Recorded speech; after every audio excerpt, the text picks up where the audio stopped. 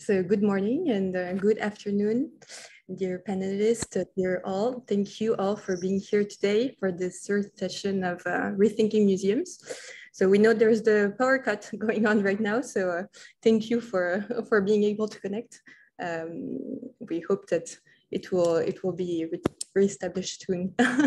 So this is a first of its kind series of online discussions on museum-related topics. Today and until December 8th, we will be exploring the shared experiences that tie French and Sri Lankan museums. This third conversation will tackle museum inclusivity. So one of the answers that we often hear when discussing museums is simply not for me. And even based on recent numbers, we have seen that only around 40% of French citizens have visited a museum at least once in the past year. And we wanted a bit to question why is it so and what can museums do about it? And how can museums become more attractive, especially towards marginalized communities? And what are the outreach policies that are at their disposal? So we'll be addressing this and many other questions today. And we're very happy to be counting among us 4 very distinguished guests to address it. So Pape Ndiaye is a historian, professor at Sciences Po Paris, and is currently the Director General of the Palais de la Porte Dorée. He has published numerous works on the history of Black Americans and Black populations in France. And his latest book is Black Americans from Slavery to Black Lives Matter. Dr. Vindhya Buthpitiya is an anthropologist and curator working at the intersection of conflict and visual culture.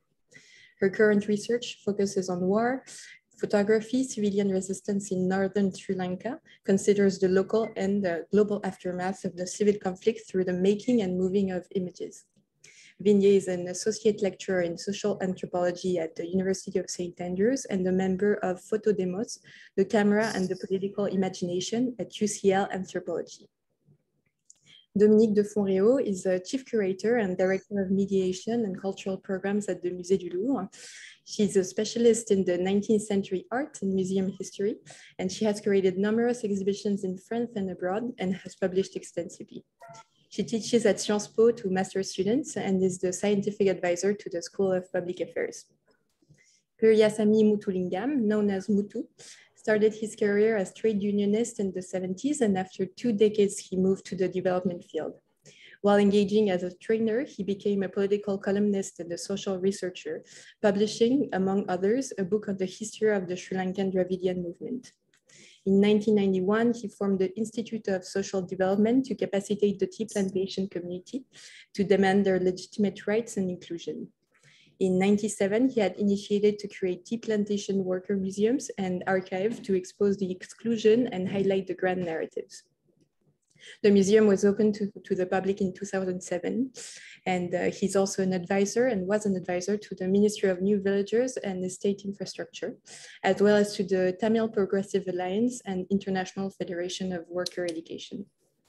So we will start with the 4 presentations and then have about an hour for the questions and answers with the audience. So I invite you all to write your questions in the chat box throughout the discussion, and they will be answered in the second part of this session. I also wanted to warn you that this discussion is being recorded and will be uploaded to our YouTube channel, especially for those that are unable to connect today. So I leave the floor to our first presentation by Pape Ndiaye. Thank you, Aurelia. Thank you for your invitation. It's a pleasure for me to interact with all of you. And I do so as a historian, as a faculty, but also as the director of a museum, which includes the Museum in the History of Immigration. So this museum has obviously a lot to do with issues of inclusion. And this is really at the heart of what we are thinking and doing these days. Beyond the Museum and the History of Immigration, the issue of inclusion is not completely new, of course. There have been debates on that, at least since the 1980s, with more and more people acknowledging that museums are not or should not be ivory towers, and that they need to attract more people, but also attract people who do not come on a regular basis, people for whom museums are far, as well as any other central cultural institutions. I'm thinking here of opera houses, philharmonic orchestras, all those classic institutional cultural institutions have to face similar issues regarding the sociology of their public, who comes, who does not come, and they are all engaged into reflections onto the outreach programs and the best way to connect to their public, including those who do not come. As I said, this is obviously not a purely French matter. There's debates and issues have been debated throughout Europe. I was recently in Germany, in the Netherlands.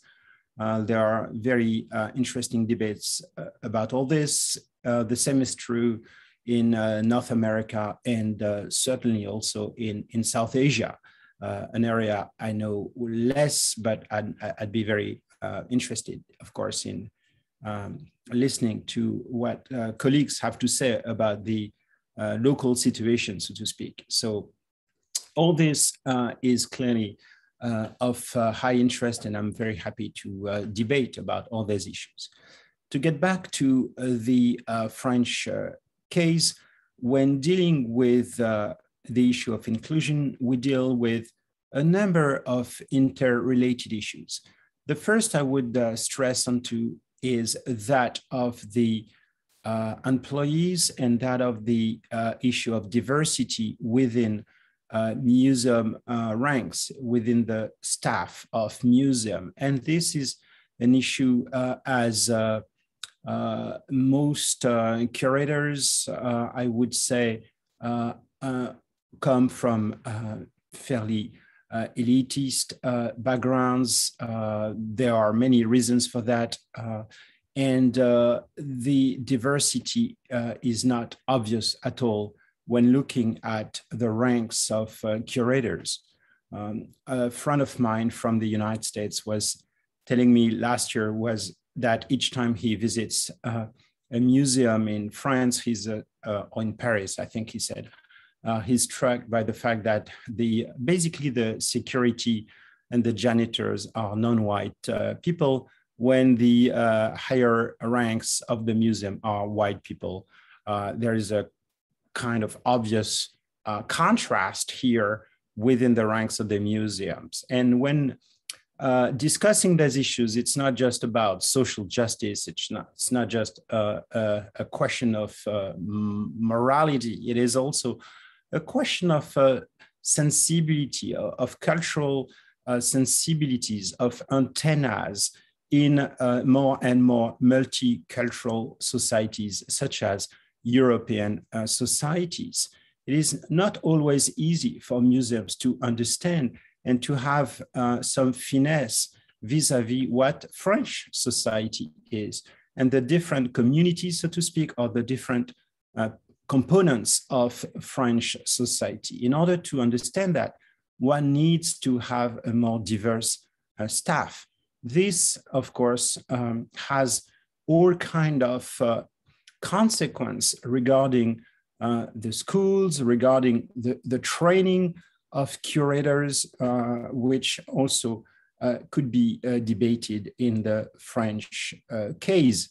The higher education system in France is fairly elitist. As we know, there are very few elitist schools, which are, of course, of high quality, but their history, the way they recruit people, can be questioned and debated. In any case, the issue of diversity is a serious issue when dealing with museums. It is also true in Germany, as I was told, and in the Netherlands as well. That's a first point. The second point I would address is that of the exhibits, that of the cultural offer itself, which of course matters when museums want and need to attract more visitors and a more diverse range of visitors.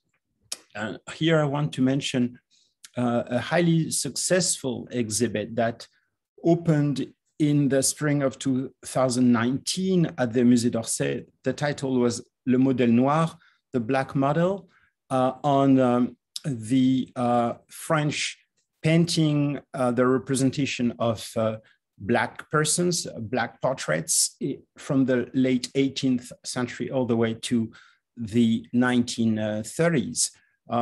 And this exhibit, the first of its kind in France, following similar exhibits that opened in North America or in the UK more recently. This exhibit attracted a large number of people, over 500,000 visitors, which was way more than expected. But more interestingly, many of these visitors were first-timers, people who didn't come on a regular basis, to say the least, to the Musée d'Orsay. Let's say, a kind of visual appreciation of the public suggests that many of these people were people coming from the suburbs, people who do not come to the central institution, such as the Musée d'Orsay, most often, as I said, first timers. So this was also something that was of high interest. The regular visitors, the usual suspects, if I may say, did come, plus, as I said, new visitors that were attracted by this exhibit. So this exhibit spoke to these people. They were especially interested in visiting this exhibit. So it really is also about the exhibits themselves, what the way they're framed, the possibility for these exhibits and the necessity, I would argue, to include non-whites, to have a more open understanding of the multiple processes through which Western art grew since the 17th century. That includes, of course, the issue of colonization, to which Western art has been very much connected, or was very much connected for centuries. All those issues can be discussed, can be presented in museums, and obviously this is of high interest to many people, including, as I said, people who do not come to museums for many reasons, and not only reasons that would be based on the fees and the prices, as these museums are not always expensive. Sometimes they are free every Sunday, the first Sunday of every month, and more largely, cultural issues are not fully connected to the price, the financial issues, even if this can be also taken into account.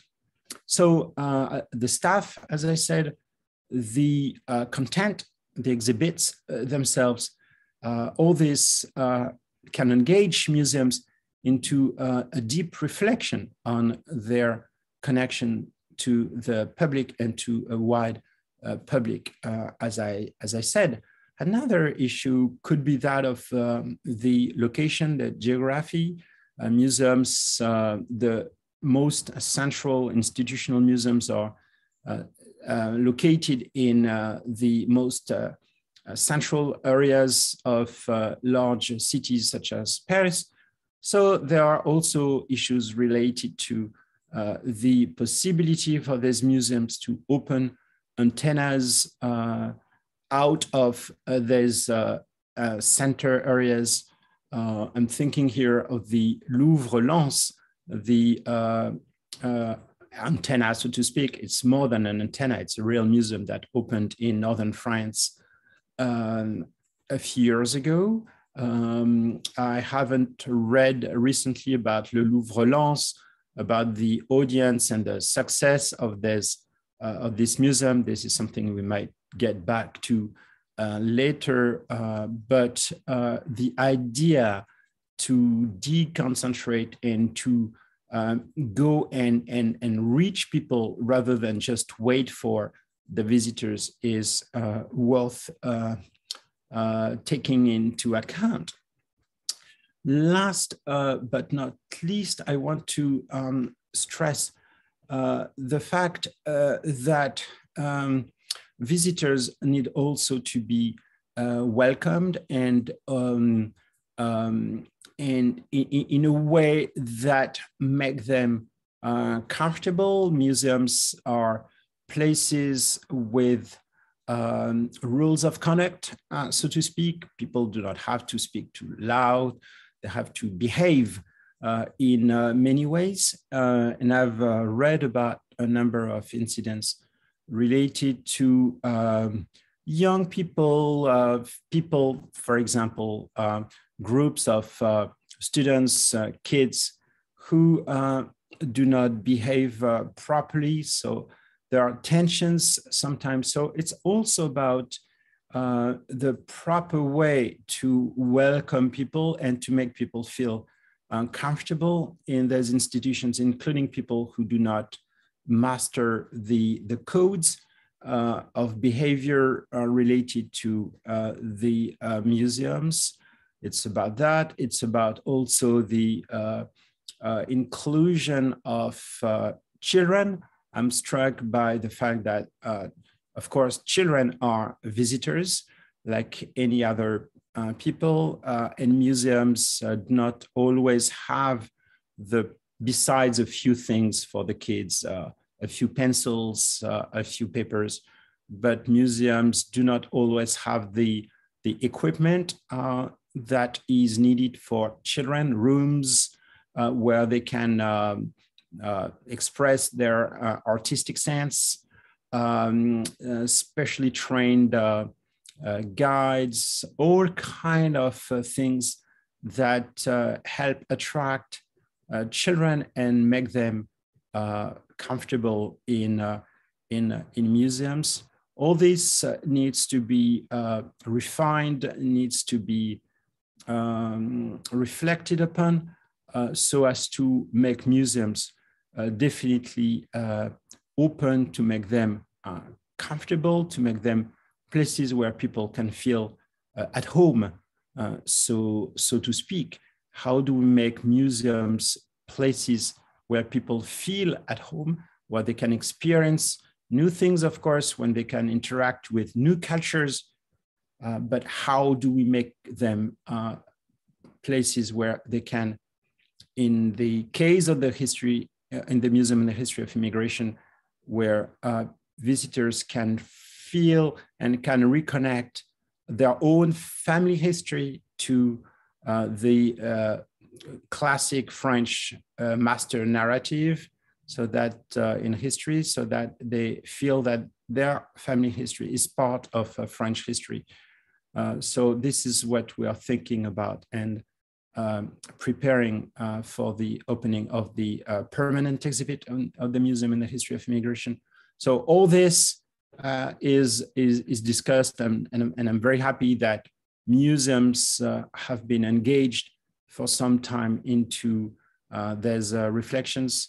And I must say that the Black Lives Matter movement last year or year and a half ago also encouraged these institutions to deal with issues and to put those issues at the forefront of their strategies for the years to come. Thank you very much. Thank you, Ndiaye, for this presentation. We'll go directly to Vindhya Buthpitiya's presentation. I'll leave the floor to you. Thank you, Pat, for that wonderful presentation, and Aurelia for extending this invitation to think together about building inclusive museums. And it's such an honor to be in such illustrious and accomplished company. So thank you. I'm here in my capacity as the curator of the Museum of Religious Freedom in Sri Lanka, which is a pioneering virtual project that is aimed at expanding public conversations around the freedom of religion and belief, especially in the wake of many decades of atrocity, which took place during the civil war years, as well as the innumerable tensions and episodes of violence that continue to impact the island's ethno-religious minorities. This in turn today gravely affects the necessity and possibility for solidarity and recovery, especially in the face of failures of governance, legislative, and accountability mechanisms. Before I speak on some of the curatorial and research-oriented choices we made in relation to the design and development of the museum, so to touch on the inclusion stuff, allow me also to offer some context in acknowledging the extraordinary enthusiasm, commitment, and labor of the core team at Minor Matters, including Yamini Yavindra and Mike Gabriel, Shalomi Daniel, and Akshana Palehevaduna, among others. I'm conveying their words initially to tell you a little bit more about how this idea for a virtual museum was practically transformed into a collaborative, creative, experimental intervention built on extensive archival and ethnographic research, as well as involvements from some of the communities whose histories and experiences have been shaped by some of what is charted in the museum.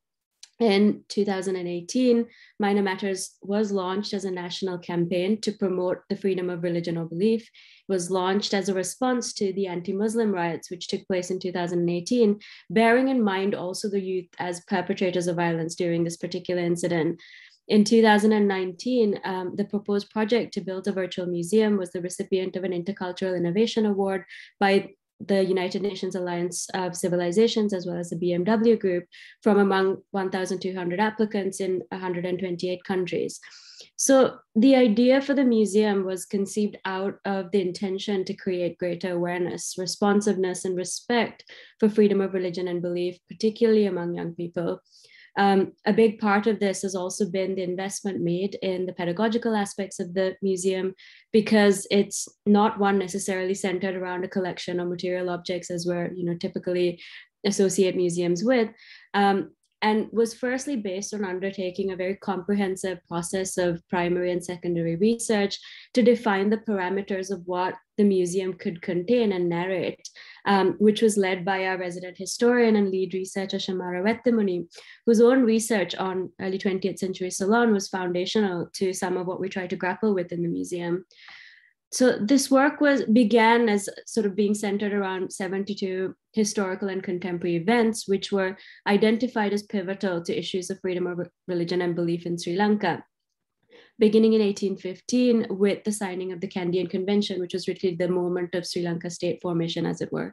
The Museum of Religious Freedom is mapped onto a chronology which reflects ultimately on the entanglements of state, citizenship, and religion through the period of British colonization and onwards, when Ceylon's nation stateness was consolidated, and thinking through how its religious character was historically and politically constituted, as well as the colonial and post-colonial, national, and importantly transnational formation of the island's ethno-religious identities. And this is a big part of what we grapple with in terms of our historical material, to really encourage people to question identity formation and the kind of interweaving of colonialism with this process. It is at this point that I inherited this body of research, and given this immense opportunity to transform a series of ideas, conversations, chronologies, archival documents into a virtual museum space, which we're greatly looking forward to sharing with you. The museum website is now live, and in advance of the official launch, we invite you to browse through some of what we brought together and what will be developed and expanded further as we learn and improve. Personally, I came into this as a sort of visual political anthropologist whose relationship to museums, the ethnographic, had been defined and vexed by my disciplinary training, but also anthropology's troubled relationship to the past and presence of museums. In the many months spent on realizing this museum project as conceptual exercise as much as practical necessity, we were endlessly confronted with what sometimes felt like insurmountable archival visual material silences and absences. In other words, what would we put in the museum when our tangible histories in its multiple forms and formulations didn't quite belong to us? How might we build a community around this quite bold proposition against the grain of our political realities and experiences? And ultimately, how do you take a museum to people, which is where the inclusion element comes in? Where both the archive and the museum, as we generally understand it, are colonial inventions in the space of Sri Lanka, these were also rapidly co-opted and wielded by a majoritarian post-colonial state that manufactures additional silences, absences, and forgetting to sustain other kinds of hegemonies through selective or willfully inadequate practices of record keeping, scarcity of resources and skills for documentation and preservation, challenges to access, as well as a long history of displacement and extraction that defines the colonial instituted museum space. This was further troubled by our collective pledge to address the effects of Sri Lanka's civil war on issues of religious freedom in a sort of upfront way in the space of the museum. And this is also something that remains mired in the discordant sort of narratives of war alongside continuing demands and grievances around justice and accountability, which are unresolved. So in other words, how do you build a museum of multiply displaced and fragmented histories? How do you reconcile unresolved or contending narratives?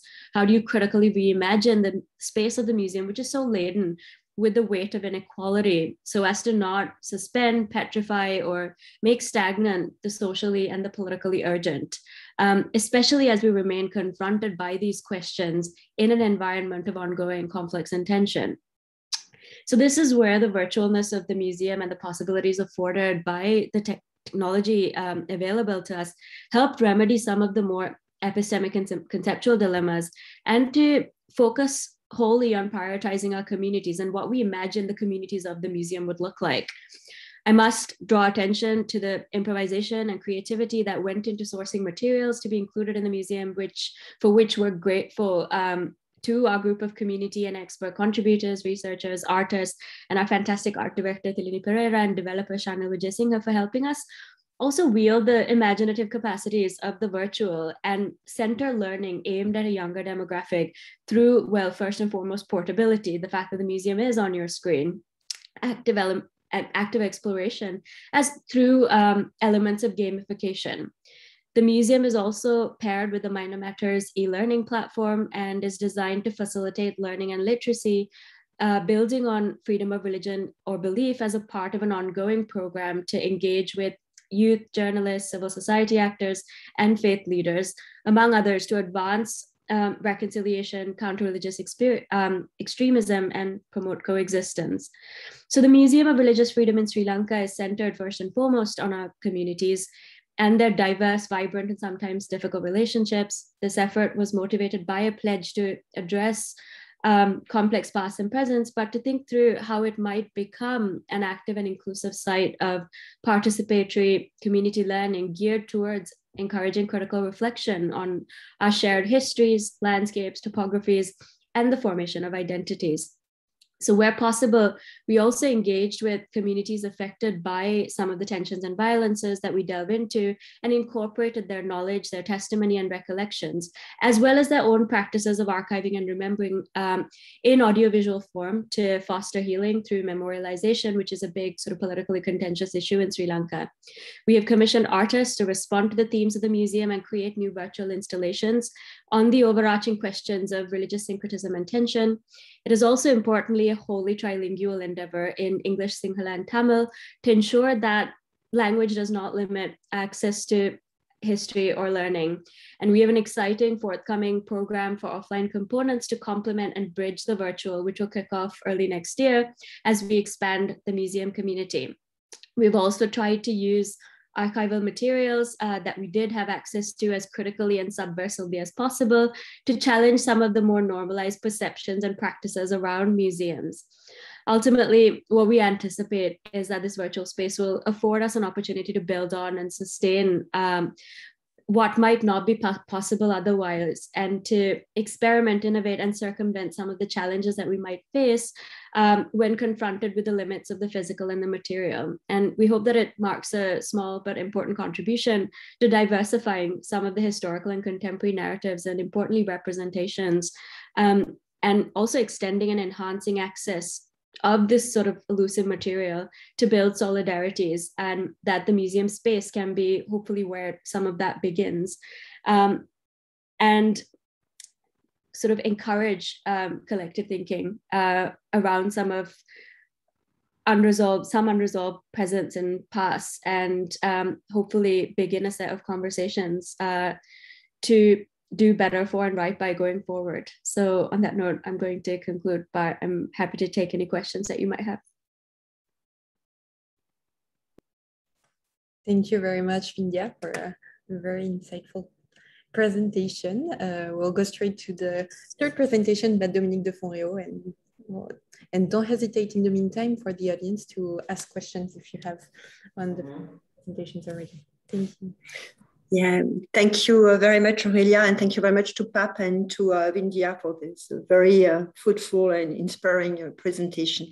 I want, of course, what Pap just said is very important. We are faced with a new society, and this new society obliged us to imagine new stories to visitors. The wonderful thing with the museums, and especially in France and Great Britain, is the fact that they have been created for everybody. And this capacity of being universal should be seen as a threat, because this universalism has been often said as being a kind of colonialist universalisms, but this universalism is also a kind of a goal of speaking to everybody, and that everybody will feel to be welcome within museum. It's very important. It's particularly an issue for the Louvre, because the Louvre is a quite ancient museum.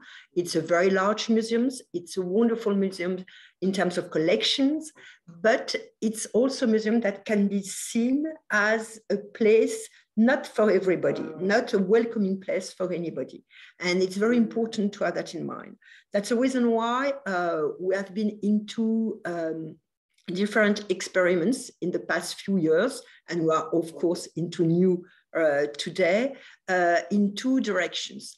How people feel welcome within the Louvre. And then when I say within the Louvre, is both the Louvre inside and also the Louvre outside, because today, all the issues regarding, for instance, website, virtuality, any virtual exhibitions and so on are very important. So the Louvre is not only the Louvre, within the walls of the Louvre, but the Louvre outside. And it's very important to have both. And so that people feel welcome, and also to go into new stories to be told within the Louvre. To give some examples for these two things, to welcome is an issue, of course, of languages, to French, English, German, Spanish, Chinese, Japanese languages as such. That's the reason why we have been developing new translations into many languages of different tools. But also, it's also an issue of the way you are speaking to people. How am I welcome if I'm coming from places where I've not been educated to museum? And it's very important to have both. So it's a question of language, but also a question of stories you're telling. And the other issues in terms of interpretation, of course. And to give an example, it's not possible anymore not to tell people where, for instance, the materials from where the works of art have been made came from. Speaking about gold, speaking about ivory, speaking about mahogany, for instance, it's very important to say so. So it's a new ways of looking at works of art. I think something I'm convinced more today than ever, is the fact that works of art because of their nature of masterworks, are the wonderful ways of telling very different stories. They can, not only they can resist to the different stories, they won't lose anything because of the different stories, but more than that, they are opening new worlds in a way, because they are among the best achievements of human mind. And it's something that, of course, is common and could be shared by anybody. So it's very important for us to have that in mind and to think of telling new stories from our collections today. I have a small presentation with only some images. There are only images, but to present you very briefly some experiments we did in the past. So we have done in the past few years, and for building and inclusive museums. The first one, and very briefly, is what we did in 2019 before this awful situations, but we won't talk about sanitary conditions of today. I hope we will get rid of that. The first one was what we call La Nocturne du Samedi, and it was organized one Saturday night per month, and open. Thank you, Aurelia, to go within the PowerPoint. And one Saturday per month, the first one, and it was open especially to young people. When I mean young people, I mean young grown-ups and also families. And one Saturday per month, we have been organizing. The museum was free. The entrance was free for anybody, and all the museums was open. And in a part of the museums, we organize some kind of festival with different artists, I mean, with actors, musicians, dancers, and the visitors were able not only to watch the performances of the different artists, but they were also, it was the possibility for them to be actors of their visit. And it has been a wonderful success. I have a few images, if you can go through, please, Aurelia.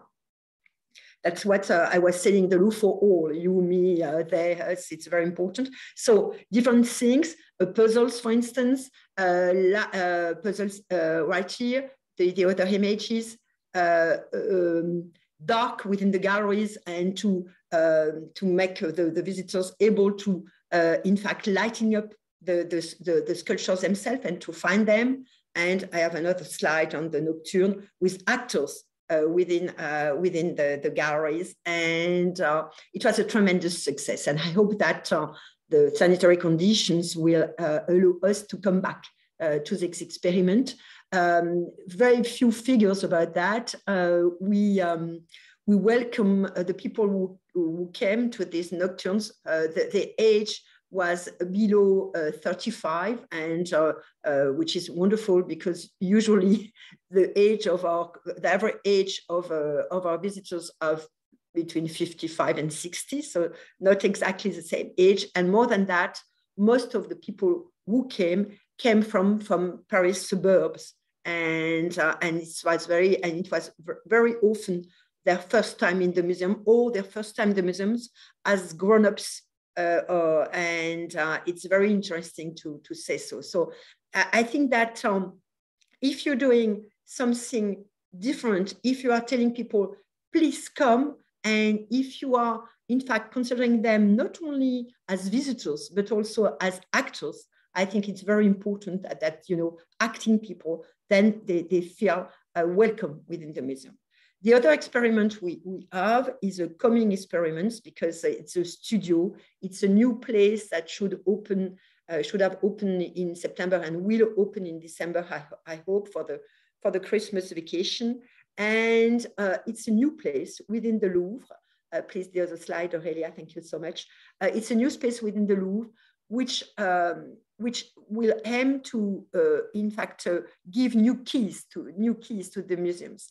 And it will be a place to rest, to read, to write, to learn, to watch, to listen, to draw, to smile, to laugh, to be yourself, to be maybe the most important part of yourself, to meet other people. It's very important. It's a very new space.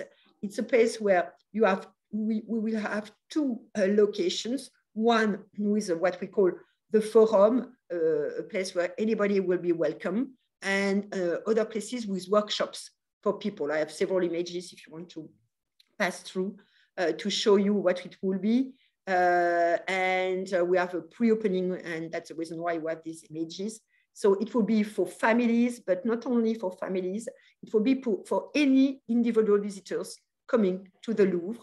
And it will be also a place for cultural programations, because one thing is very important when I'm speaking to imagine new stories on the museum is the fact that certainly artists are wonderful interpreters of the museum today. So going through and giving the place to artists to give, in fact, new interpretations is also something very important. And when I say artists, it's of course painters, but it could be also musicians, and it could be from museums, classic musicians, but also rappers or breakdance. Or it's very important to have so. And when we did so during the nocturne, to have different kind of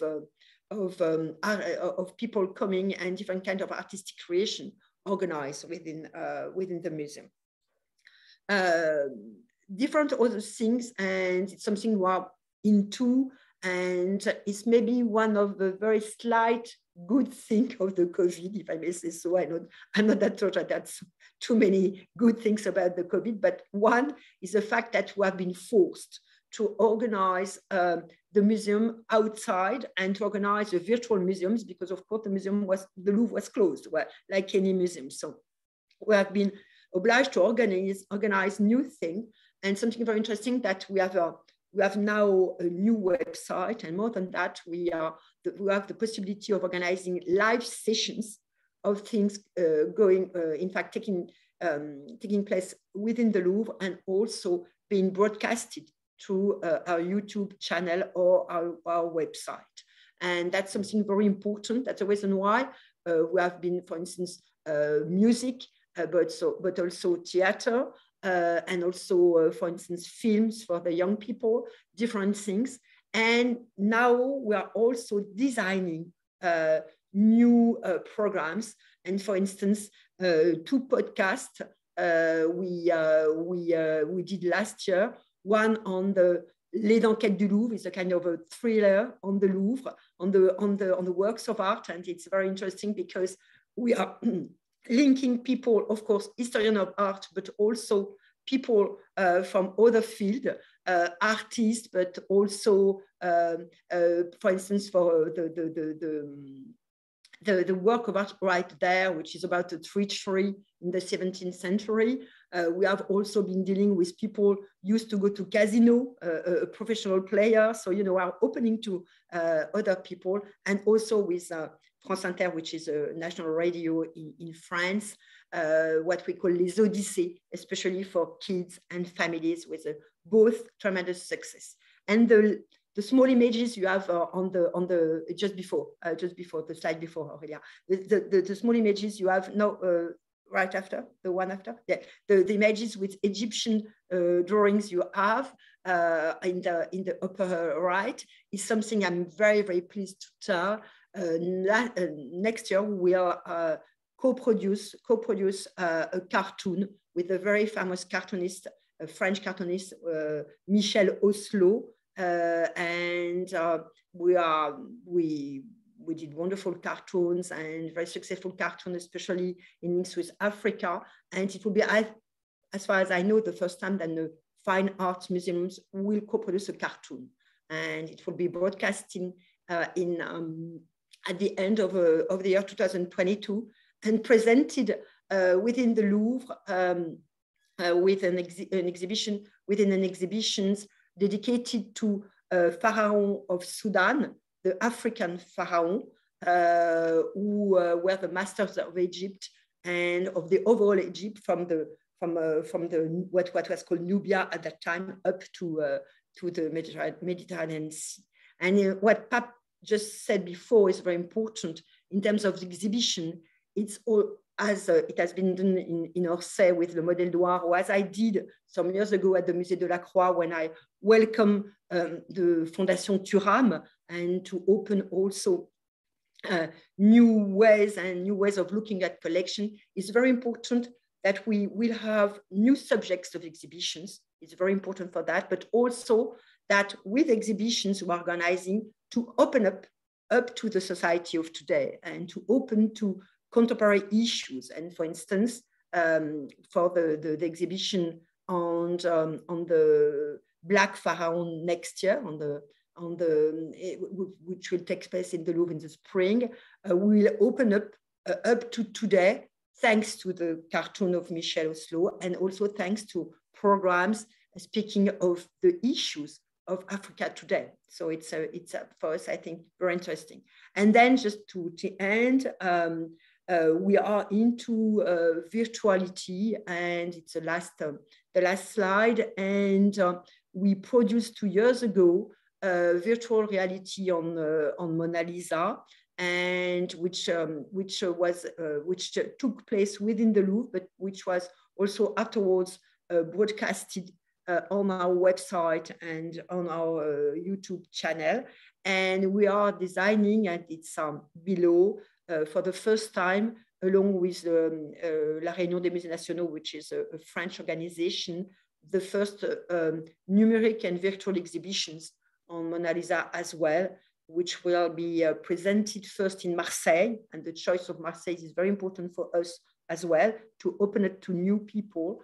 And afterwards, we'll be able, of course, the exhibition will be able to travel, and will be presented in different cities and different countries, of course. And the fact certainly that speaking of the Louvre today is not only to speak of the Louvre within the walls and within the collections, but also open up to the world.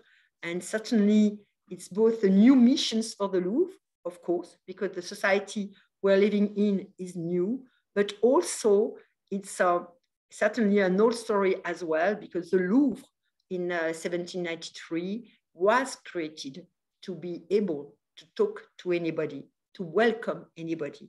And I think that opening up the Louvre is also to be true to its core mission and to its core duties. So something I must say that I'm quite proud of being involved in such a venture. Thank you so much, of course.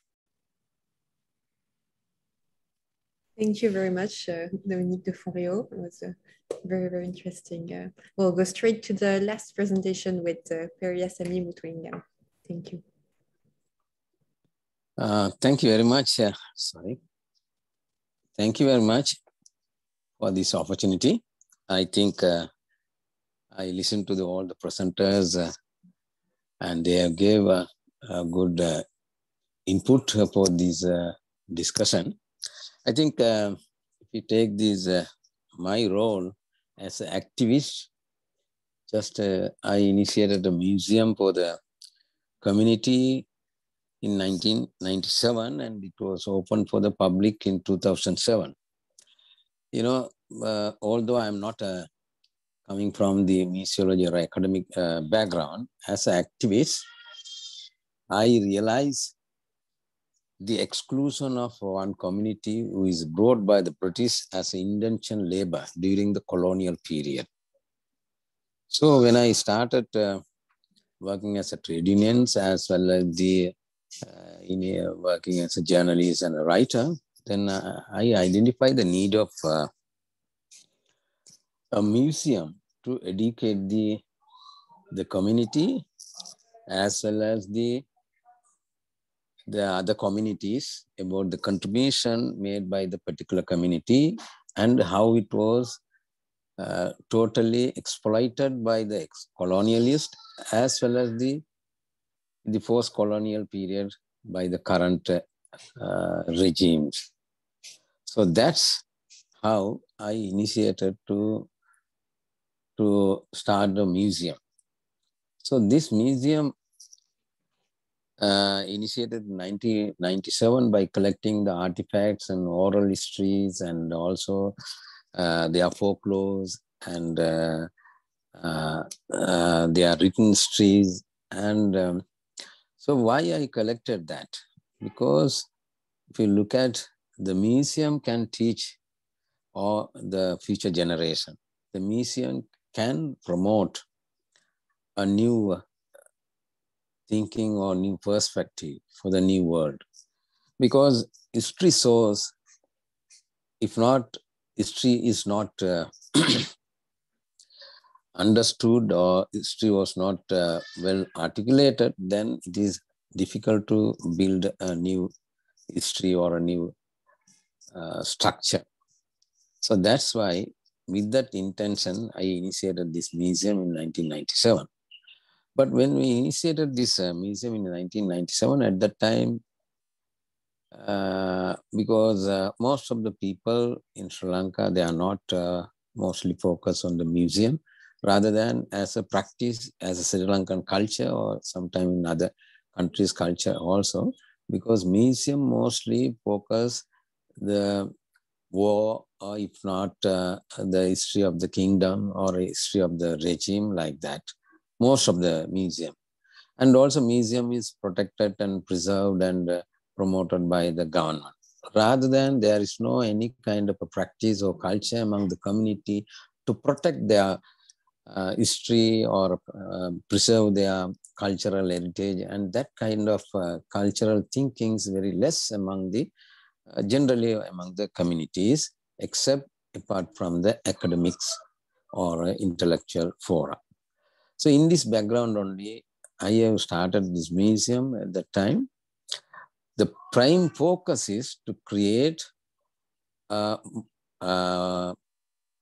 dialogue among the community about the particular community's exclusion and their contribution during the development of this country. Because the plantation, currently they call themselves as a in-country Tamil community. Those community, when they brought by the British, they are belonging to the one of the most underprivileged community in southern part of Tamil Nadu. You all know that India consists of a caste system.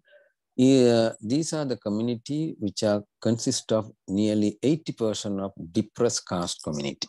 So those people were brought down to Sri Lanka, and they were worked in the coffee and tea plantation, but they contributed.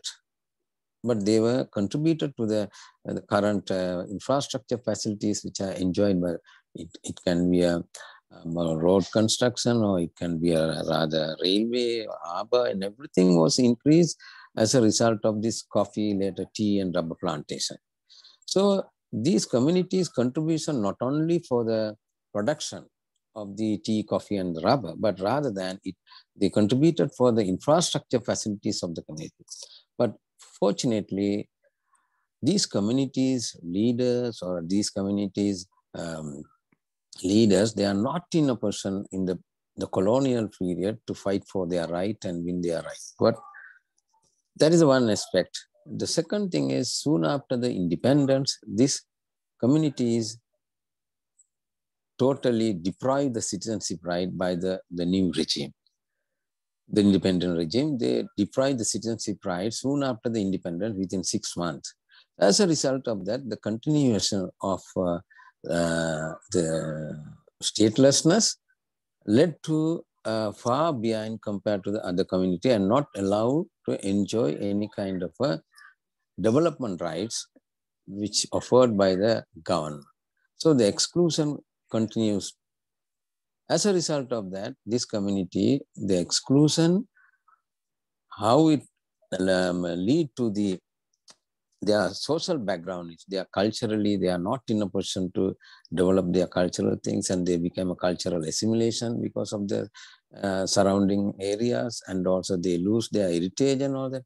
So taking into consideration all those things, like socio-economic and cultural factors only, we can create this museum. But after 10 years, collecting all artifacts and with the support of the Peradeniya University Archaeology Department, I hired a line room, which was 10 by 12 rooms. It's a sort of a 503 line rooms, which are erected by the British during the colonial period. Even now, most of the community plantation workers are lives in those line rooms.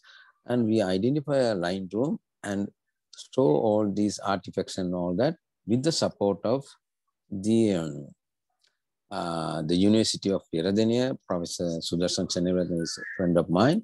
With this support only, we opened this museum for the public.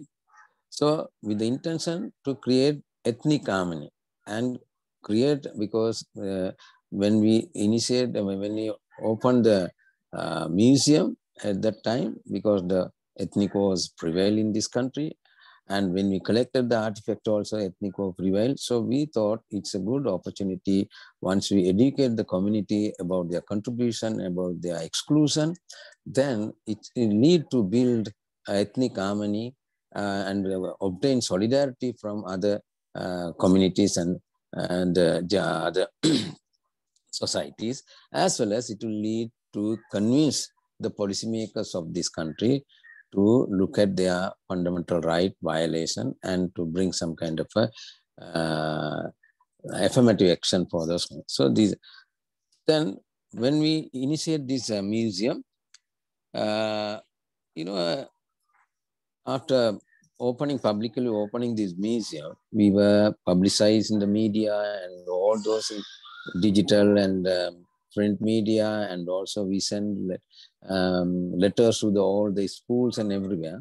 But the visitors is very less, except because in Sri Lanka there is a culture where while you are studying in the schools only, the schools there's in the month of February, they will take for the outdoor exposure.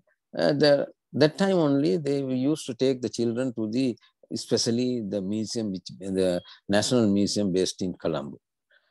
Other than that, we don't have a culture in Sri Lanka to go and see the museum and visit the museum. The adult mostly in Sri Lanka, we don't have that culture. So that is also one of the setback in this country, because the community is not willing to visit the past, visiting the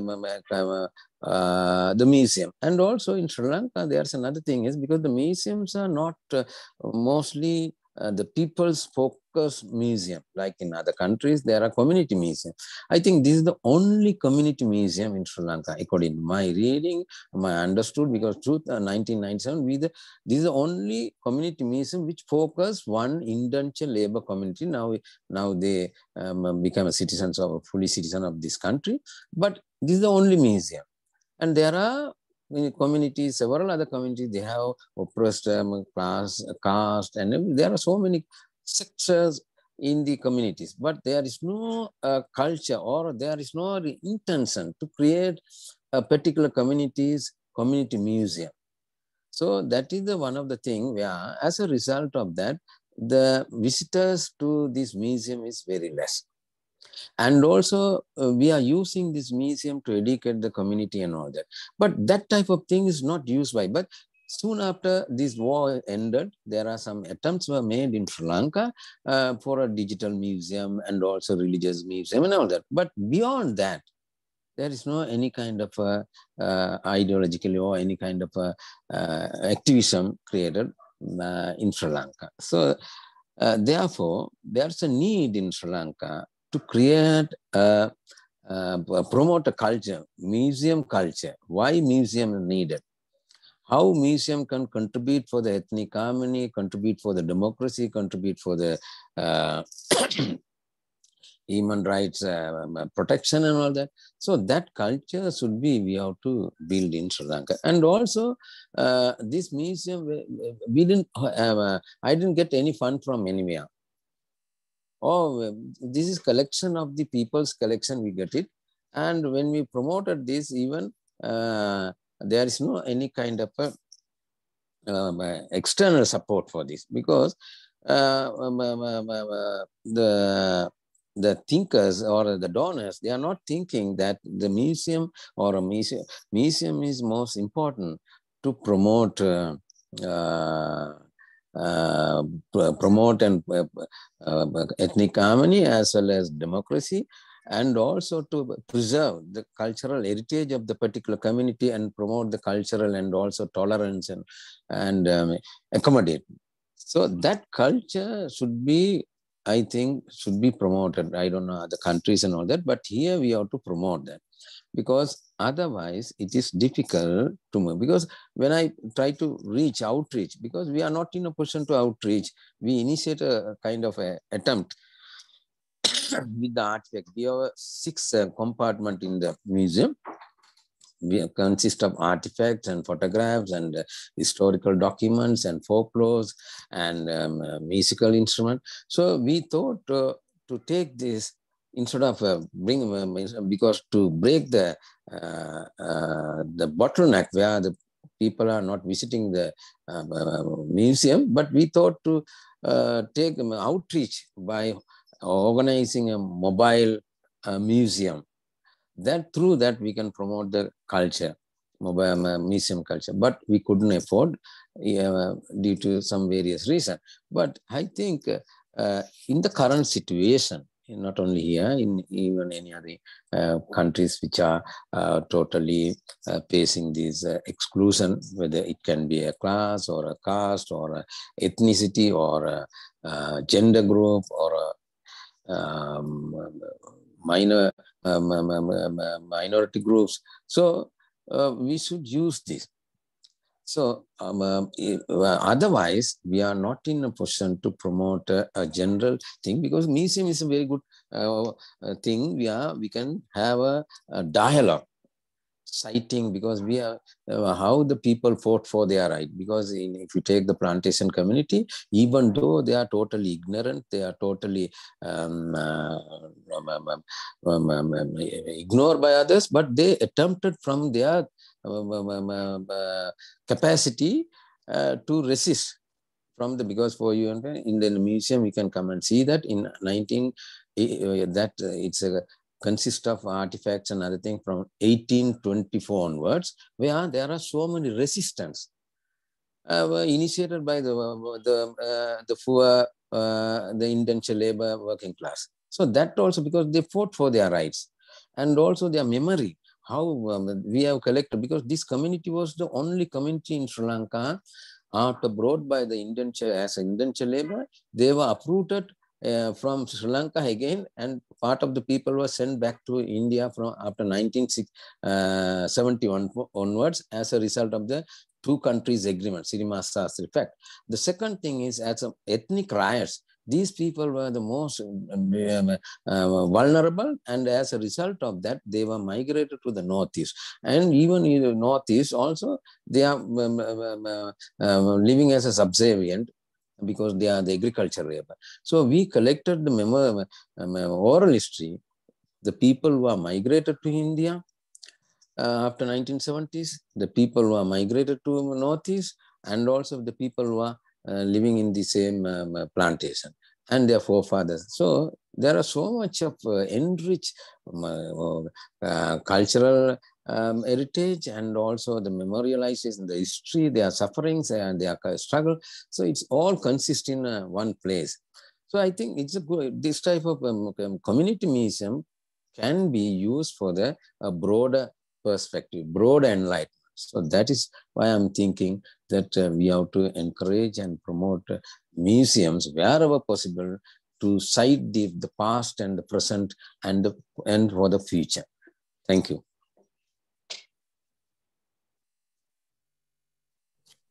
Thank you very much, Muthu, for this presentation. We're gonna open the discussion to the questions from the audience. I don't know if the audience has any questions right now. One of the first questions I wanted to ask is that most of you inside your museums touch on questions of exclusion of communities, and it's on the portrayal of the history of this exclusion as well. And I was wondering, was it hard to literally show it in the collections and in the way to frame it without being too even exclusive in the way that you show it? I don't know if it's very clear as a question, but in a way that you have to explain the history of the exclusion, but without excluding the other ones that are not part of that community. So how do you do this? How do you portray this? I don't know if Pape Ndiaye, maybe on the history of immigration. Yeah, I think, to take the example of the permanent exhibit on which we're working now, we've dramatically expanded the previous permanent exhibit that mostly focused on the European migrants coming to metropolitan France from the late 19th century all the way to nowadays. So we've completely expanded this exhibit by the inclusion of the French Empire and earlier periods, so that we start with the year 1685, which was the year of the publication of the Black Code, this legal book that provided a legal basis to slavery. So it is a way for us to speak of the transatlantic slave trade, which is a form of migration. So you see how far we are from the classic history of a migrant coming to metropolitan France. We also deal, for example, with the Indian migrants that were sent to the French Caribbean in the late 19th century following the abolition of slavery, the Chinese and South Asian migrants that settled in the French Caribbean, as well as the Réunion Island in the Indian Ocean. So I'm mentioning that just to give you an idea of what we do. That is, we add things, we do not subtract, we do not remove, we just add stories. As Dominique was saying, it's about adding stories. It's about providing a larger, more integrated, more interesting in many ways, a framework of French history that includes the whole world, the global France in many ways, that of course opens a large way to think about the French Empire and issues, of course, related to colonization. And this is all the more important at the Palais de la Porte Dorée, as this building was built in 90 years ago as a museum aiming at celebrating French colonization. So we are doing the other way around, which is a way to reinterpret also the museum itself. I mean, the construction, the monument, which is also important to us. So I think that including all this does not exclude anyone. It is important and interesting, even for the visitors who are not connected to the histories we are talking about. I think it's as important for someone, a friend, without any family connections to recent immigration. It is as important for this person to understand what French history has been all about than for someone who has a direct connection to this history.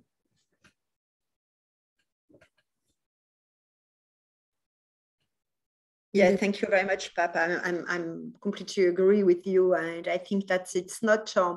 But thank you very much also, Aurelia, for your question, which is a very important question, because some people, some not very good people, are or in fact trying to oppose, and I think it's very important to include. And I think that what Pap said in the fact that it could expand our history is very important, because it's not this only one-track-minded history, French history, which, as we all know, was designed by the Third Republic, of course, also in a colonialist, in fact, issue. So it's very important to expand it. And it's, I think that for all of us, and not only for the one of us that are concerned in terms of family, but for all of us, it's a new way of, in fact, having a new story for us. And I think also the other thing is about dialogue, and something that we did, for instance, when I was at the Musée de la Croix, when we welcome the Fondation Thuram, and also with Françoise, who was Françoise Vergès, who was there with you yesterday, is the fact that we add two types of labels. One label about history of art and telling, things about history of art, of the paintings, drawings, and so on. And another one written by Françoise and also by other people from the Fondation Thuram. And the Fondation Thuram is a French foundation, in fact, struggling against racism and trying to improve any kind of education against racism. And then to have two labels was the possibility of having a dialogue on works of art. And it's very interesting because then it opened up the subjectivity of the visitors themselves.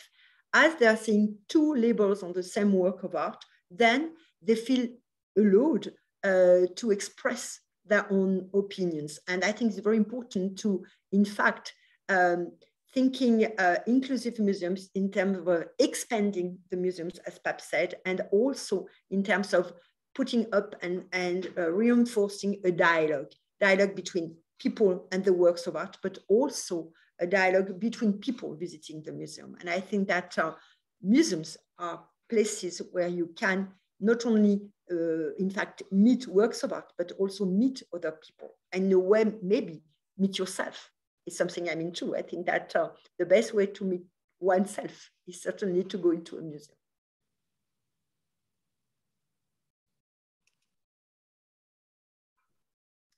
Vindhya and Muthu, do you have any comment on this question? Sure. I think Dominique, that was wonderfully articulated. Thank you. But I think museum going is sometimes seen as a solitary experience where you don't interact with other visitors. And I think that's something that we can all commit to remedying a little bit more, to encourage interaction between museum goers, to kind of forge conversations, especially when we're dealing with these sort of contested histories. And I think the other thing I'd want to add is that with the Museum of Religious Freedom, we've committed to thinking about this in terms of multiple forms and levels of engagement, rather than treating the sort of, museum goer or the museum audience as a kind of homogenous group of people. So I think we're using, instead of kind of, choosing a language or other that might be a sort of, lowest common denominator approach, what we've done is we've had multiple levels of presenting information, whether it's for scholars or whether it's for children or whether it's for young people or maybe those who might not be as technologically savvy. So it's about, I think, this kind of multi-layered approach where the museum doesn't also, in how it presents information, exclude anyone. Obviously for us, the biggest intervention was in terms of language and trying to make everything that we put together available trilingually, which comes with its own set of difficulties because of things like font instabilities, which is something that we've been dealing with. But absolutely, this idea of forming communities around museums and conversations, I think, is definitely an important intervention.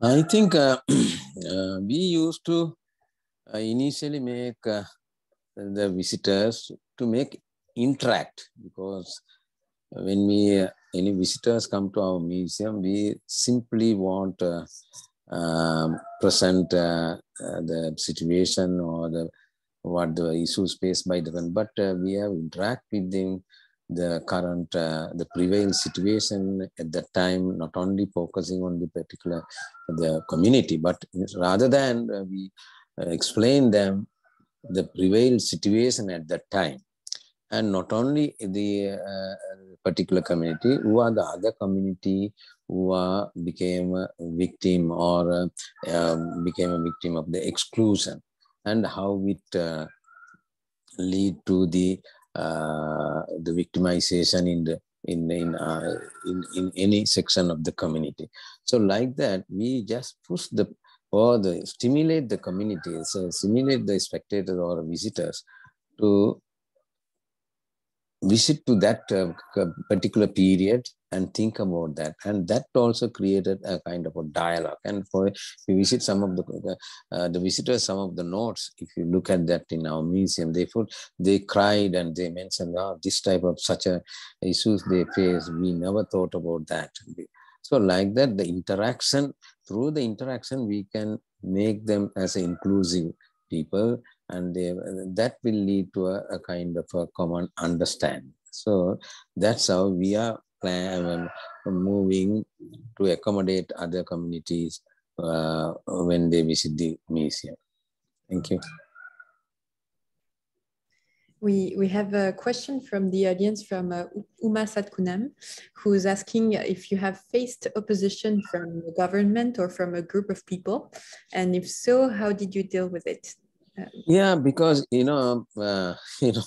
as a minority community, if you are going to initiate this type of museum, which try to show the semi-slavery and also how the colonial suppress the community, and also the post-colonials or the independent government of they suppress, that all reflect in the museum. So once anyone comes and see that, it will create a kind of a thing that they try to create insult to the country and all that. But there are some opposition came. That opposition also came from, not from the politician, not from the people, but initially it came from the intelligence at that time initially.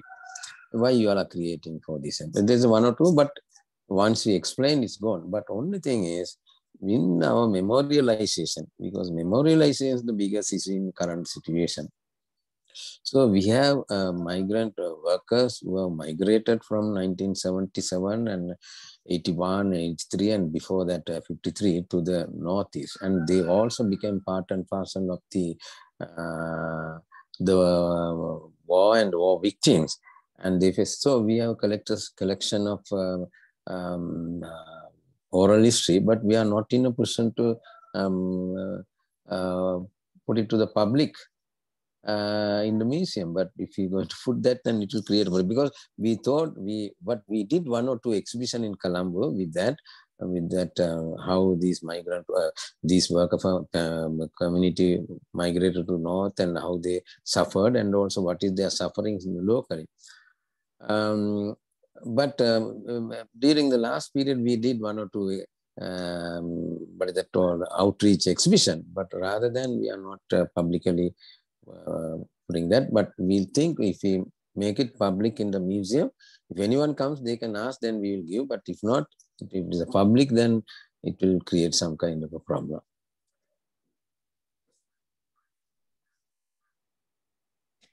Dominique, if you want to add. Yes, we have been faced through, in fact, opposition, not from the French government, of course, not at all, but from, in fact, some people who have in mind or had in mind the fact that museums should be for only a type of people, and so we think, because I think they're still thinking it, but we think that it's a privilege to come to museums. In fact, certainly these people haven't understood what museums are about, because something I always say is the fact that museums, modern museums, are in fact revolutionary and modern creations. Museums are recent creations. They were invented at the end of the 18th century, so a little bit more than 2 centuries ago, which is in fact not very,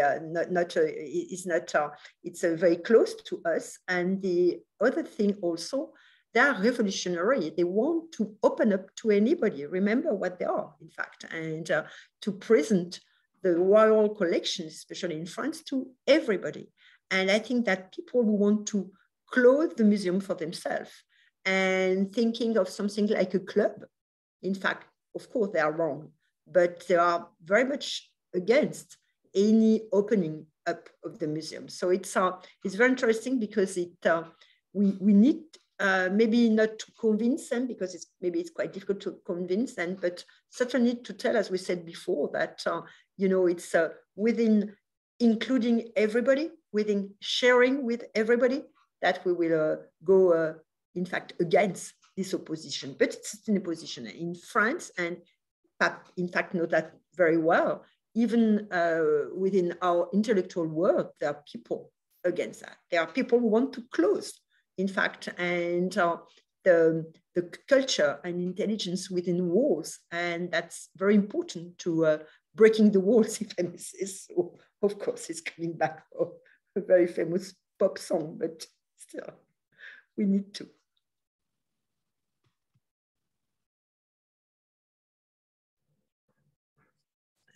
Vindhya and yeah, I completely agree. I would also add that we currently live through a time when there are in France as well as abroad powerful waves of xenophobia, and this translates also in the way the efforts by museums such as mine are met with some resistance, some opposition, as we are sometimes accused of, of being too, I don't know, too woke. That's the word, these days in France, as we were supposed to be at the, too pro migrant, to not to promote enough French culture as it is understood, falsely, clearly, and so on and so forth. So especially on issues such as immigration and colonization, of course, these are sensible issues from a political standpoint. So it is not easy to deal with these issues these days in France, as they are quite hot, politically speaking, a few months before the presidential election. This is not a reason to not to move forward, to do things in a way that is as scientifically based, I would say, with works, with articles, books by historians on which we base our exhibitions. But we feel there's winds of xenophobia, sometimes racism, anti-immigrant discourses floating around, and this is also something we pay attention to, obviously.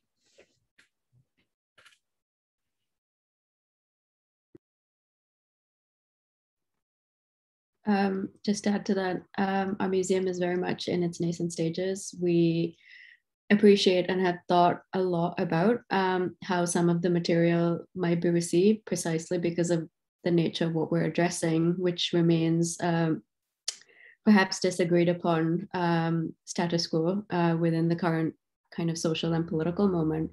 We're lucky to have a museum team that is wholly ethnically, linguistically, religiously diverse, that has allowed us to have a lot of enriching conversations, and we are very confident about what we put together.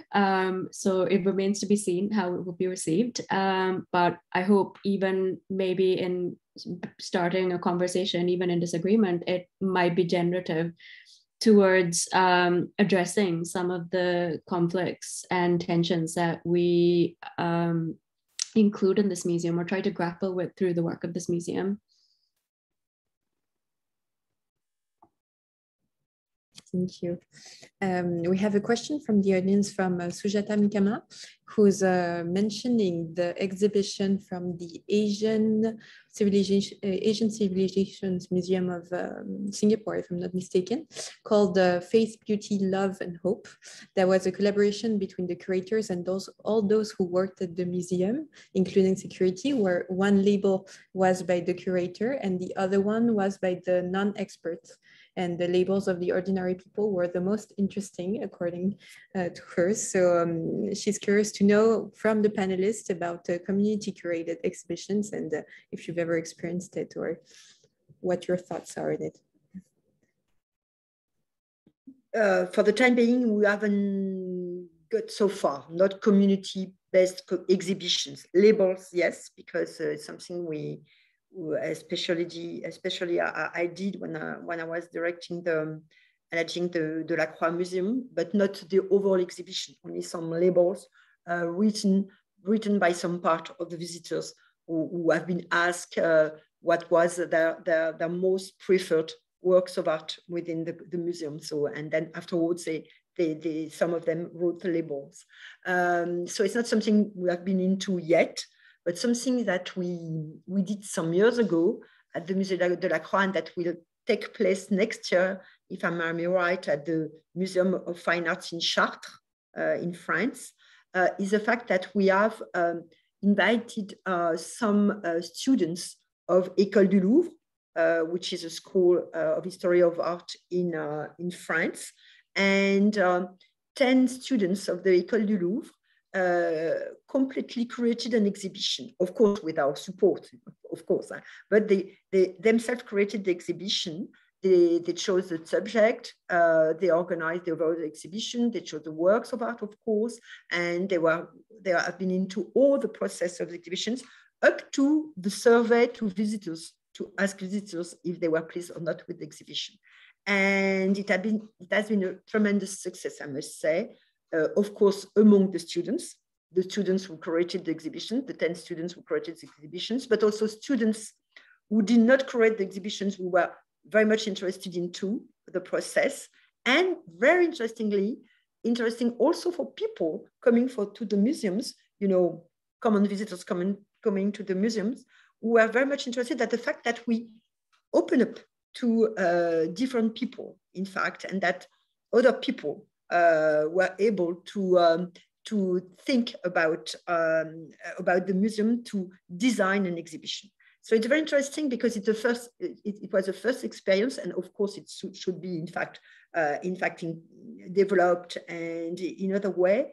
But something interesting is the fact that when we design exhibitions, people currently think that we do so not only because we have the knowledge, but also because in a way, we are owning museum, and the fact that giving the creations of exhibitions to other people is in fact opening up the museums and recalling that museums are belonging to any of us, and not at all to curators. I'm not the owner of museums, of course. I'm serving the museum. I'm not the one who owns, of course.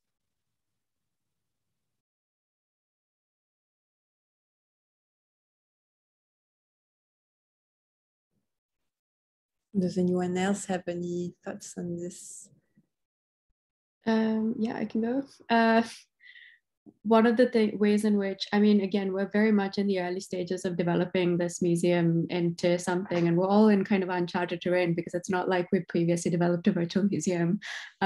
So we've been experimenting, and I think one of the ways in which we've been trying to include elements of community collaboration, participation is one, through engagement with artists and encouraging artists to reflect on some of the themes of the museum, to travel and kind of create audiovisual material that sort of offers commentary on some of the themes that we delve into. The other side of it is that one of our clusters, which we're going to be kind of launching with, we're initially starting with 3 clusters in the museum, which look at religion and the colonial state, religious harm and conflict, and then the legislative aspects of freedom of religion and belief.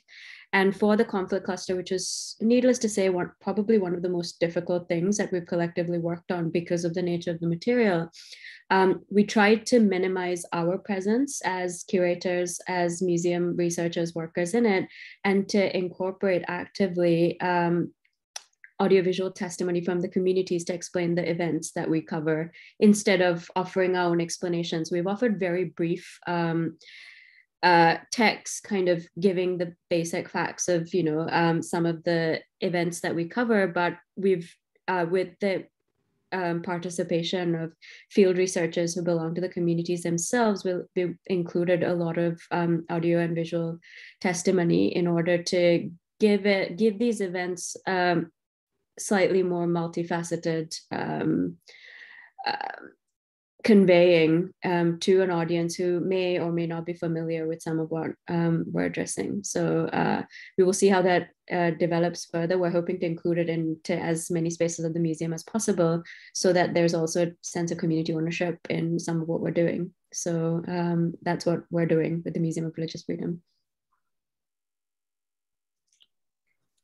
Yeah, we are Okay. at the Museum in History of Immigration. We are preparing an exhibit that opens in 2 years, a bit more than 2 years, on East Asian migrants to France, mostly focusing on the Chinese and Southeast Asian migrants to France. France understood in a global sense, as I said earlier. And what I've set up is, you know, instead of just preparing the exhibit with the historians, the curators, and then opening the exhibit and hope that people will come, we are in touch and we've signed an agreement with a series of associations of migrants, East Asian migrants currently living in France, as I think that it is of high interest to interact with local communities, especially those which are directly connected to a project such as the one I'm talking about, which is, of course, a way for us to learn, to have all kind of new ideas. There's the people who are talking to are also very excited because they are giving us a number of documents, of items that we will include in the exhibit.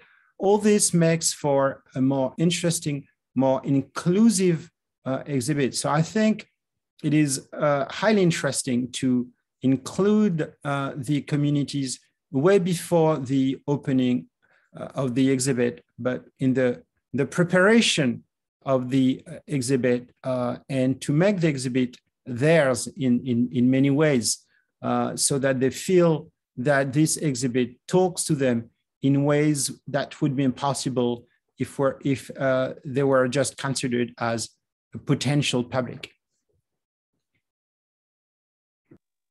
I think I can answer the question raised by Sakunanathan, and also, you know, we initiated the community level mobile exhibition several years ago, but it was one in metropolitan city in Colombo, another one in University of Peradeniya, another one is among the community. But only thing is, because of the lack of fund, we were not in a position to continue. But through that, we experienced, when you have these the outreach, the community, then there are so many dialogues and so many questions raised by the community, and also some of the community members contributed their artifacts. So that also taken place, but unfortunately we are not funded by any organization. But in the meantime, that she had raised the question that the plantation workers, when they are working in the field, they will sing songs, and also apart from singing songs while working in the field, and also they also have that history. They are how they migrated, how they get walk towards the virgin forest of Sri Lanka, moving more than 200 miles. But all those are in the folklores. So we collected all those folklores and we have recorded something. But only thing is, the recordings are not in a time to time we want to reverse, because we don't have any kind of permanent digital equipment to keep all those. But we have that folklores, and also the folklores with resistance, because most of the folklores, when the women or even the men, they used to sing against the white planters, and also oppressing the Kanganis. So we collected all those things. So that purpose also we have in the museum, but it's not in a person when the visitors come, not like in a, because this museum is actually, it's not fully digitally or fully equipped one, because or everything is in manuals. Therefore, whenever the people comes, we will put the cassettes and we will show them, listen to this folklore. So that is the prevailing situation in the museum. Thank you. Thank you. And before moving to the other question that we've received, I wanted to go a step further on this question of having community-based exhibition, is on the question of the museum staff itself, because of course it's also a question that it's seen as a very elitist institution to even work for, and that also has a strong link with the narrative that is portrayed in it. And was this a question that you've had to go through internally in your respective museums, or that you're currently addressing? It's a very good question, Aurelia. It depends, if I may say so. I will say yes and no answer. No, because many people involved, especially in all interpretation, in fact, issues within the museums are very open. So they are very pleased to open to other people, and it's exactly what they're into. And yes, because once again, as we said before, some, in fact, want to keep the museum for themselves. And as Pap said at the very beginning of the panel, I think that certainly it's an issue of education, and an issue of education that going far, in fact, above and beneath and from the museum. It's not the museum duties education, of course, or not the museum duties only. And it's certainly another way of speaking of education and also educational achievement. What is today being a good student? And certainly being a good student today is not what it used to be. And that we have to think of that. I think that achievement in terms of education is a key issue if we want to go further.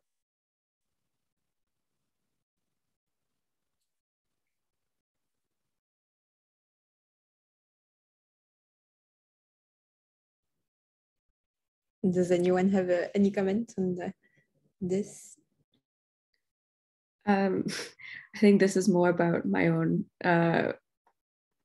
positionality in relation to what I do. I mean, I'm a Sri Lankan scholar, and I've been educated in, and I work within the kind of constraints, but also privileges of the Western Academy, where, as of late, has been compelled to confront its own complicity, with the imperialist project, echoing a lot of what, Pap said at the beginning. Those conversations hold true in the UK, where there's a lot of conversations around decolonizing museums and decoloniality in general.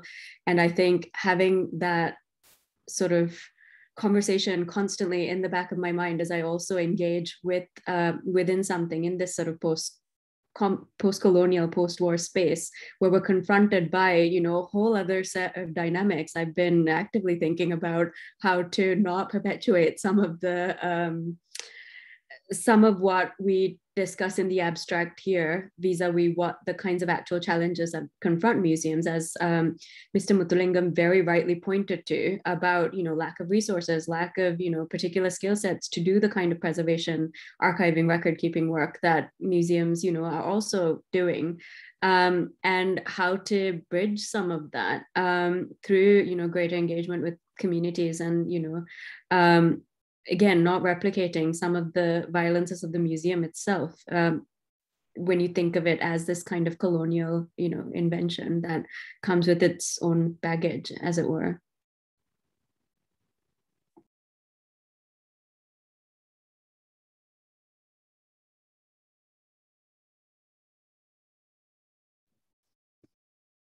Or we can move forward to the other question that we've received from Shastravet, which is a very specific question for Muthu, because he's interested in poetry from the plantation Tamils, as well as the song they sang while picking tea. And the person is wondering whether the museum preserves these oral sources and how do they represent the history of these people in Sri Lanka.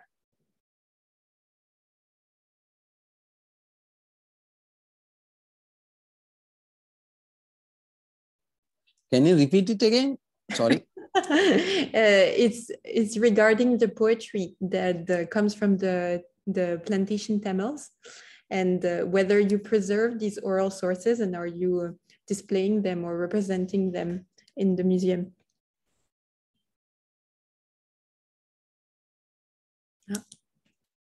I think the microphone is cut.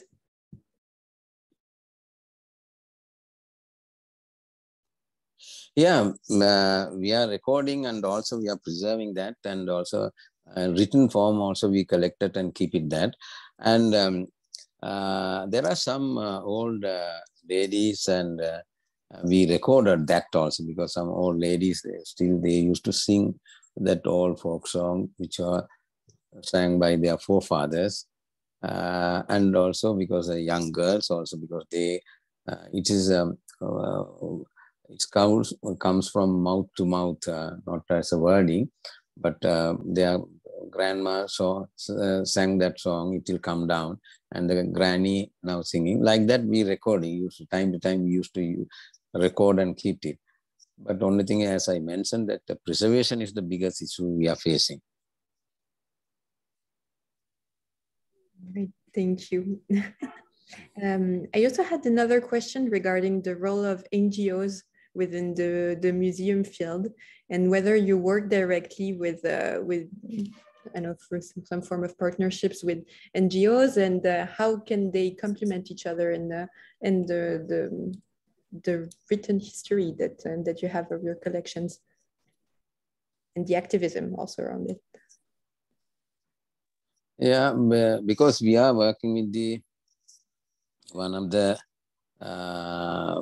NGO called that International Coalition of Sites of Concern.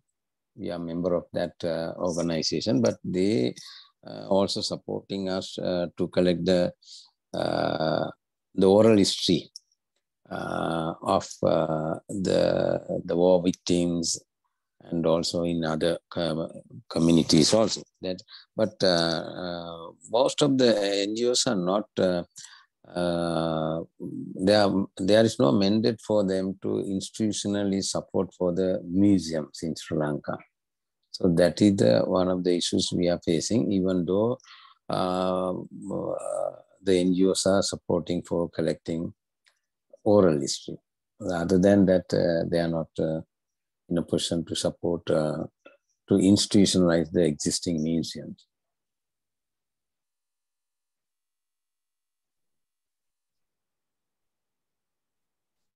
And Vindhya, coming from the NGO, also from the Minor Matters, which is an NGO, if I'm not mistaken, do you think this positions you differently compared to being a state museum, for instance? Does it change kind of the voice that you're going to have as a museum?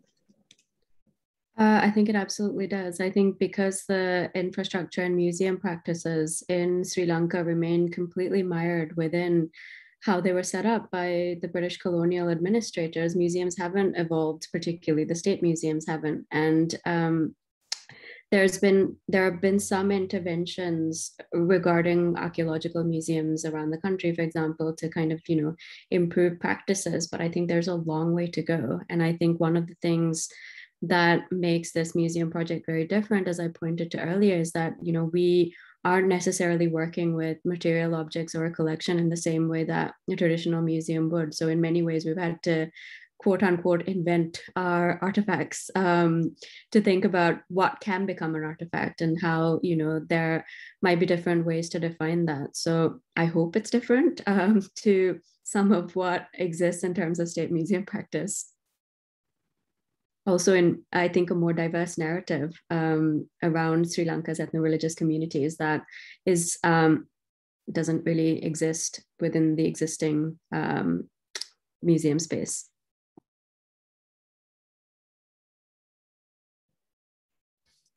And Ndiaye from the Museum of National Immigration, the National Museum of Immigration, do you see also partnerships that are opening up with the civil society and NGOs, or not necessarily?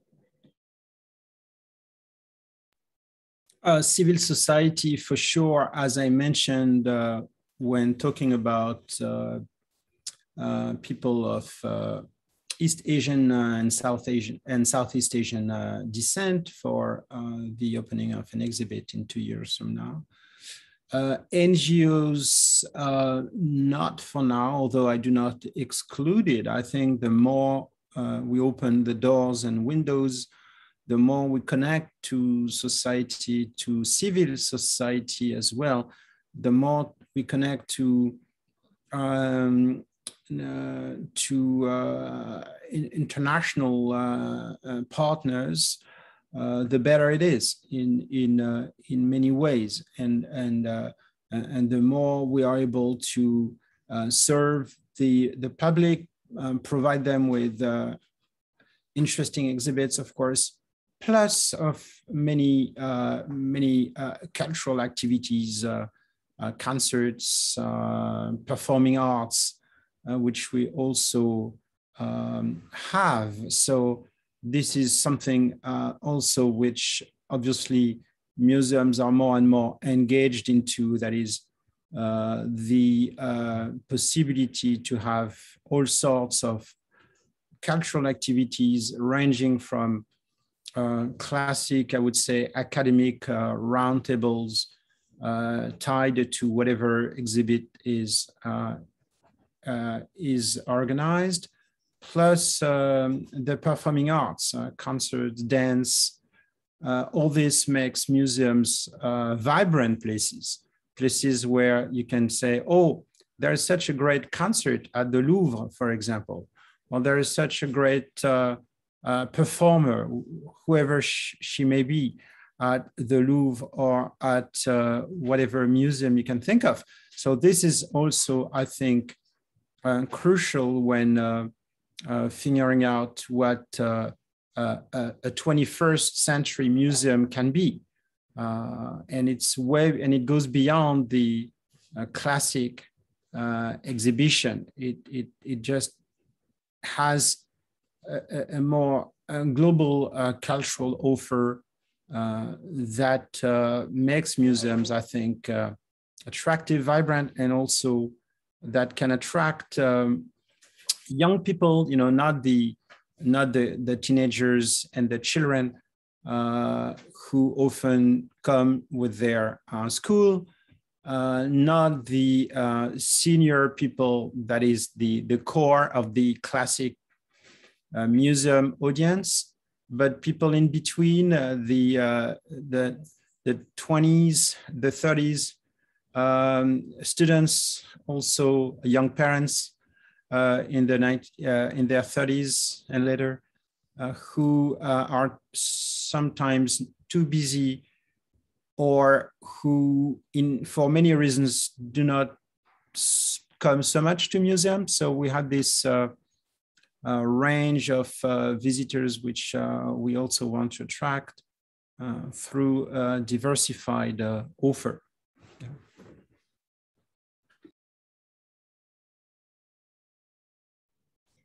Thank you for these answers. One last question I had was specifically on Sri Lankan museums, and how you were mentioning, Vindhya, that you have a trilingual museum. And I was thinking of the language barrier, and do you think it has been a challenge in your outreach strategy? And maybe, I don't know if even from Le Louvre, which has its communication strategy in so many different languages, how do you overcome also this aspect, and how do you manage to have a comprehensive multilingual presentation and inclusive? Thank you. That's a great question. And I actually want to refer back to something about something Pap mentioned in his presentation about the lack of diversity within spaces. And I do think language barriers sometimes come with the lack of diversity at decision-making levels. And, you know, as I pointed to before, we're very lucky to be a wholly trilingual, multi-ethnic, multi-religious team of people where the language hasn't been an accommodation that we have to make, but something that is integral to how we work. And I think that is perhaps unusual given some of the language politics in Sri Lanka, but we're very committed to making sure that language doesn't preclude access to anything that we're making available. So, you know, it has, from the get-go, we've been working with translators, we've been working with researchers who operate in different languages in order to produce the best material and then make sure that we're also able to make that material available. So I'm actually quite proud of the intervention that we've made in this respect. And I think is something that across the board, you know, not just within museums, people should be committing to, because it is possible. It's perhaps the only limitation has been in terms of navigating some of the technical difficulties of making content available because of, you know, fonts and things like that, which don't always work in the way that you think they will work because of, you know, various instabilities, but we're getting there. So we're also learning. I imagine that, you know, sometimes things like translations can be contested, etc. But, you know, we're willing to work on it because it's a priority for us. I think since the inception, you know, that there's a need for a trilingual, and also since the inception we started, we try to focus hiring translators and also some voluntary person to do the language translation to every artifacts and also even for the collective materials and all that. That we practice, but although it is a very little bit of difficult task, but we are compelled to continue that trilingual because our motivation at that time is to educate the major community who lives in the country in order to understand the plight of the indentured labor community who were brought by the British. So with that intention from the beginning, we more focus the trilingual with the challenges.